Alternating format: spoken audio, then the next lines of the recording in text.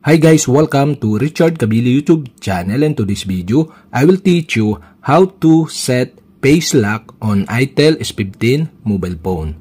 Face unlock plus pattern. And okay guys, but before we start, kindly subscribe to my YouTube channel by pressing the subscribe button and the bell to notify you if I have new videos. Okay guys, let's start. So okay guys, you'll have to do is go to setting in your itel S15 mobile phone.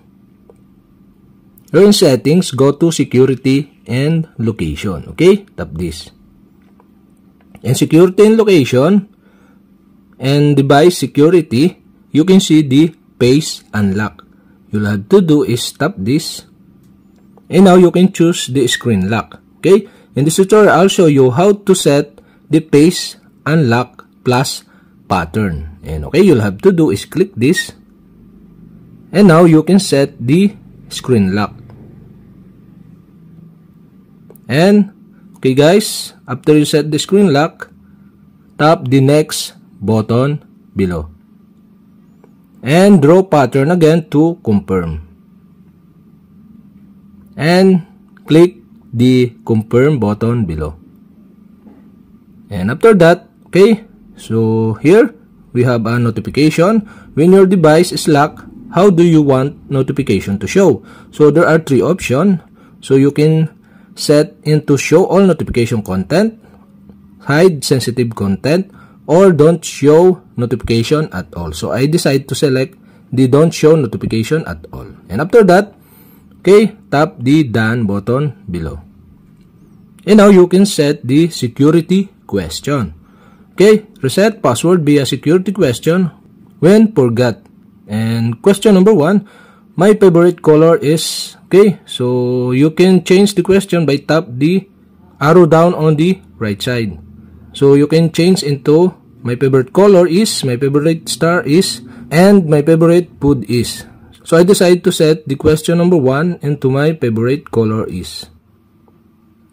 And now you can input the answer here. So this is an example only. So I enter the red. And okay guys, another question for the question number 2. So my favorite sport is. So you can change it by tap the arrow down on the right side. And okay, you can change into my favorite sport is, my favorite star is, and my favorite food is. So I decide to set into my favorite sport is. So please input the answer. So okay, this is an example only. So I enter my favorite sport is basketball.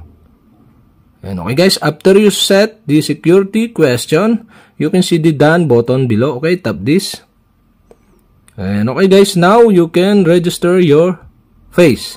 So align camera with face to unlock device and start a new experience of authentication. So okay guys, statement. Face unlock may be less secure than a strong pattern or password. And okay guys, to continue, you'll have to do is tap the continue button below.